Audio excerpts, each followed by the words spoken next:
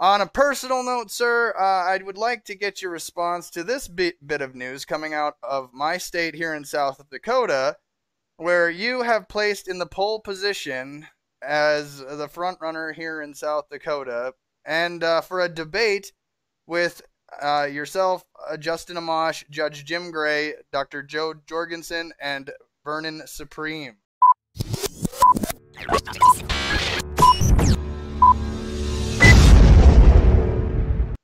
The votes were casted amongst our members, and you took the lead. And like I said, the results were published. Every campaign has been invited, and I just wanted to kind of get your thoughts on that. Yeah, well, thank you, CJ. I appreciate that, and it's interesting after the last week's events to be called the Ron Paul slash Bernie Sanders of the Libertarian Party. But I think the Libertarian Party has proven that we are better than the old parties. We don't really have such a character. Occasionally there's some bias. Occasionally there's some oversight. But yeah, I'm honored by to have placed first in this poll and to have the support of so many of the voters in the state of South Dakota. Of course, I have some unfair advantages having lived there for a bit of a time and having you there. But also it's because I've put in the hustle, and I've done, I think we've done 3 events in South Dakota in the last 3 years altogether, something like that. Maybe more, maybe one less, but on the. Not to mention, sir, you actually participated and were the only presidential candidate that participated in our pre-convention party and our convention itself. And I think that goes to show what a little effort can do. So you definitely earned it, sir. Well, thank you. And it's really putting in the hustle. And I think people are starting to recognize, what I represent as an opportunity for the Libertarian Party as someone who's going to, if I get the nomination, I'm doing nothing else. I'm going to be 100% focused on that. I've got a team that's ready to go. I've got you. We've got this remote production setup that's just amazing as a way to bring this great media product to people every day.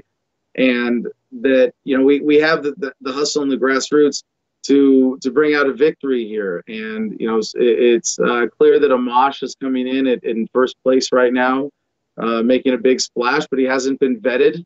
He hasn't had to meet a lot of the candidates. They haven't had a chance to look at his record. And then there are 3 grassroots candidates kind of vying for second place right now, and that's myself, Jacob Hornberger, and Joe Jorgensen. And any 3 of us would be, head and shoulders above Justin Amash as a messenger for liberty from what I've seen so far.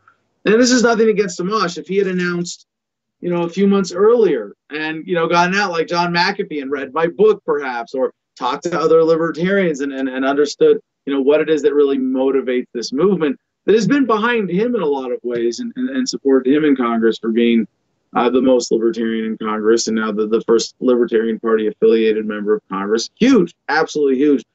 But unless he makes, that significant improvement or connection with the party in the next, and now, this is the other crazy thing is this is all up in the air right now. This is all up in the air with the convention vote possibly happening on May 22nd, as scheduled, a virtual debate hosted by National on the 21st. I think that's going to go ahead and happen as planned. But as of this morning already, CJ, I know you saw this in one of our group chats that we're both in. There was a post from Alicia Madsen, who is an at-large member of the LNC, former secretary, beat out by Karen Ann Harlos, who's the secretary now, saying that she is going to move to overturn the vote from last Saturday, and she believes she has the votes to do that, to nix the online vote for the POTUS and VP nominations. And as she said in her post, she wouldn't be doing it if she didn't think she had the votes. So there is, the battle rages on at the level of the national leadership of the Libertarian Party. I want to delay for a number of reasons. One, I think it serves, well, I shouldn't say I want to delay. I don't want to delay at all. Excuse me, let me take that back.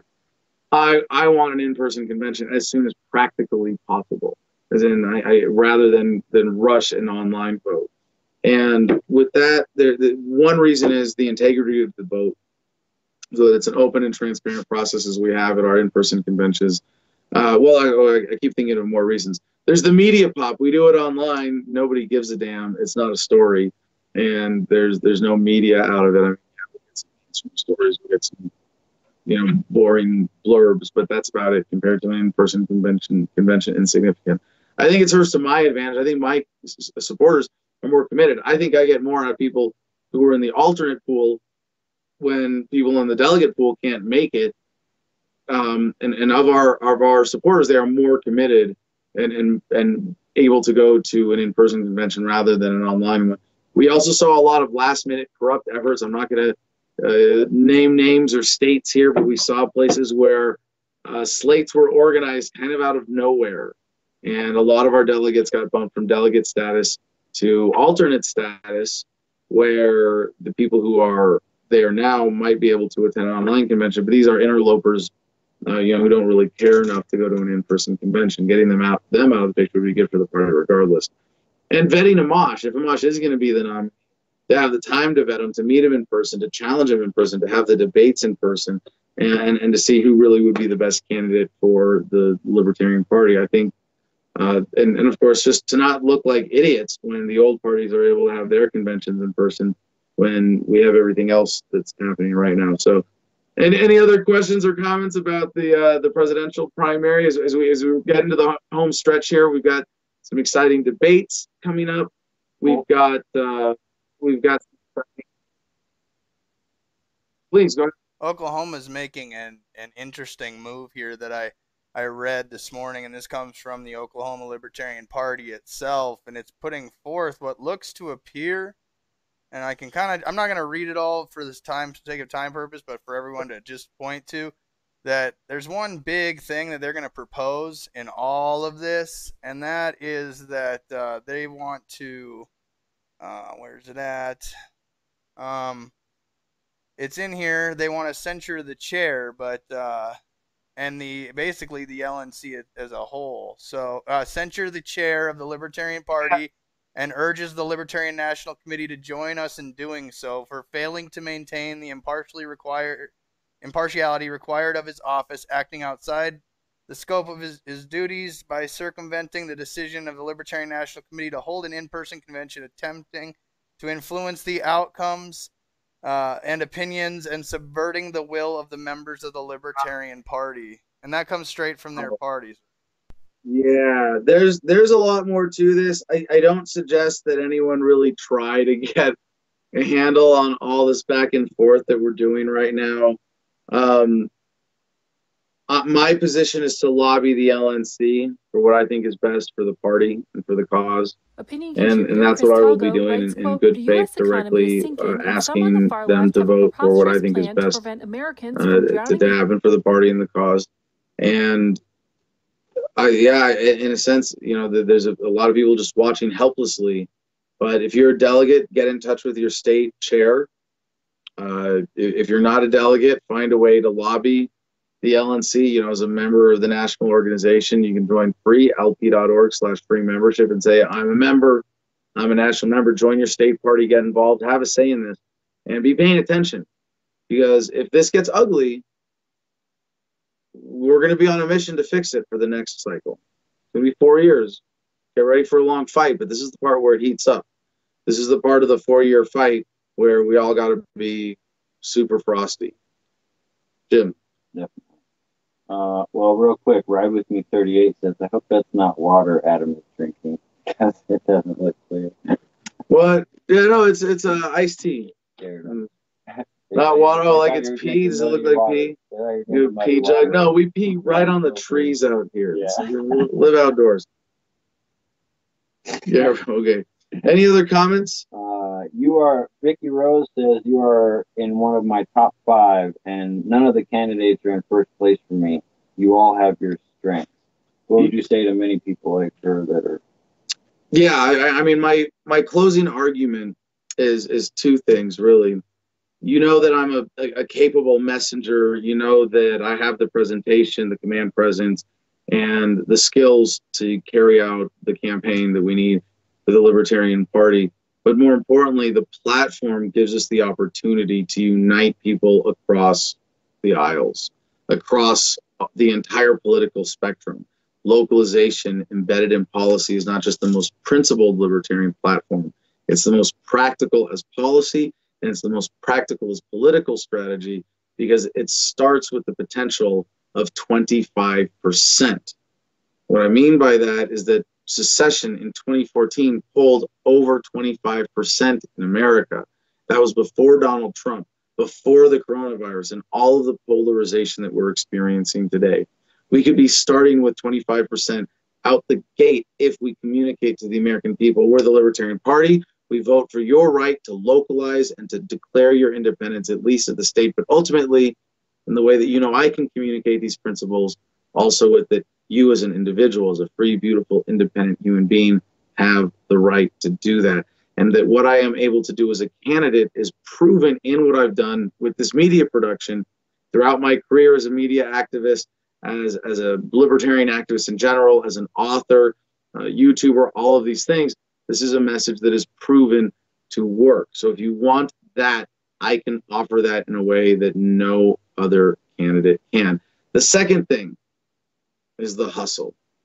And I think my activism record of the last 14 years proves that I'm willing to work harder than anybody else for this cause.